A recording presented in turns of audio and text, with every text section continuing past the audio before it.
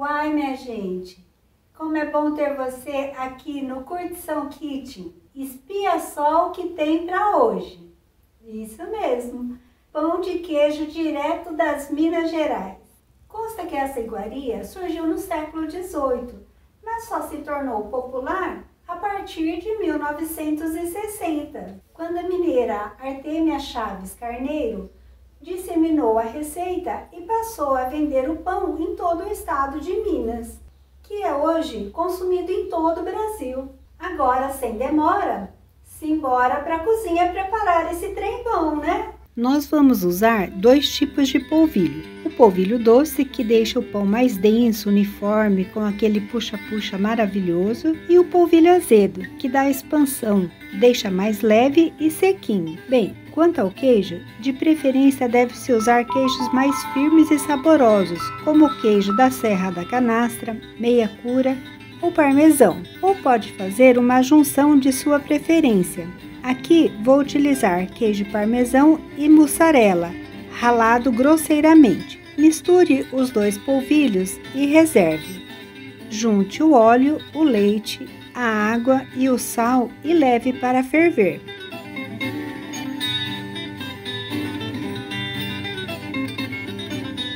Escalde os polvilhos jogando a mistura líquida de forma uniforme. Dê uma leve misturada com uma espátula e deixe esfriar completamente.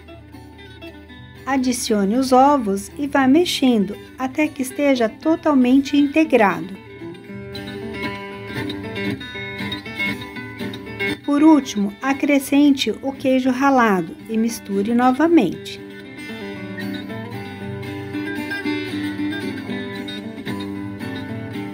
E a massa ficou pronta. Passe óleo nas palmas das mãos e modele os pães no tamanho desejado. Utilize uma colher para manter um padrão em termos de tamanho.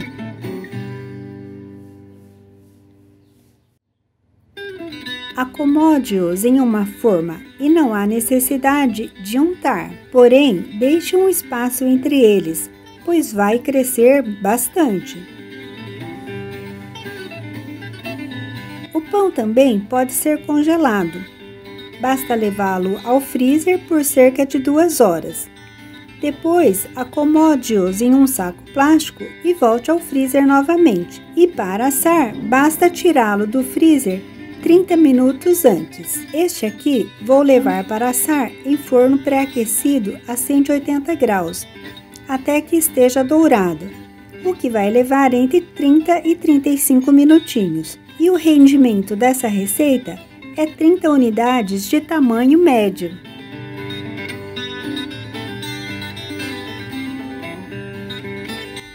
Olha só o nosso pão, é bom demais da conta, sequinho por fora e macio por dentro. Com geleia ou com requeijão, então, Coitado de você se não fizer então agorinha. E você vai gastar só um tiquinho de tempo. Se você gostou, dê um like e depois me conta aqui como foi a sua experiência com o pão de queijo. Agora eu já vou cascar fora, pode que eu já dei meu recado, né? Até mais!